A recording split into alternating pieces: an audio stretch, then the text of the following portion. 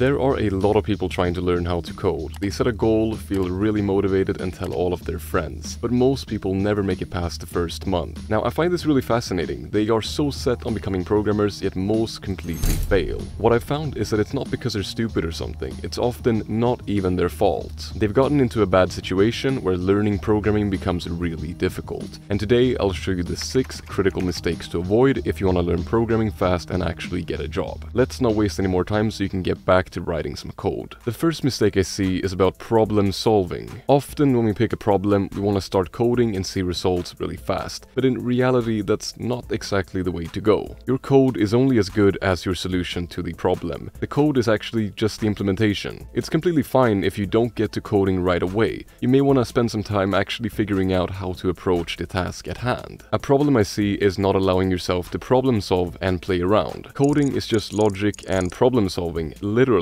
Try new methods and figure out solutions, and embrace errors as learning opportunities. I know it sounds boring, but it's true. Next, I get it. There are a ton of programming languages to learn and things you can do all the time. Now, I'm not going to tell you to focus on one specific language or just one language in general, but rather open your mind up to an approach I find very helpful. Consider focusing on one area. Pick your area to focus on. Now, I'm not going to tell you what that is, so you should spend some time figuring out and exploring why you want to learn programming and what you want to learn. Once you figure that out, focus on specific material, relevant problems, and 1 or 2 languages when you start. This can accelerate your learning because you get to dig deeper into one thing, and learning things more thoroughly and also knowing one language really well will actually allow you to transfer many concepts over to other programming languages once you need that. Don't get stuck in the trap of just trying out things and trying to become a full stack developer from scratch. Deep first and then spread out. Another mistake that sounds really obvious, yet kills so many people's dreams and is one of the biggest obstacles, is simply not practicing enough. Now, when I say practice, I don't mean spend 10 hours a day doing something. For most people, that's just toxic productivity and it's not going to allow you to stay consistent and you'll just get burned out. What I'm talking about is coding a few hours per day or at least a few times a week. The best way to do this is by building a solid routine. And after a while, it's not even going to feel like you're forced to do it. It just becomes a regular part of your week. Now, the real danger here is giving up before a solid routine has been established. Research shows that it takes quite a while for a new habit to be formed, 66 days to be exact. Now, most people are not able to stay consistent for 2 months at a time, so they never get to experience what it actually feels like having a proper coding routine that you're just completely used to. In my opinion, if you can stay consistent for 2 to 3 months, chances are that you'll succeed. To do this more practically, I would advise you to track your progress. It's really hard to see how far you've come by just looking at it day by day. You can start journaling and documenting what you've learned every single day,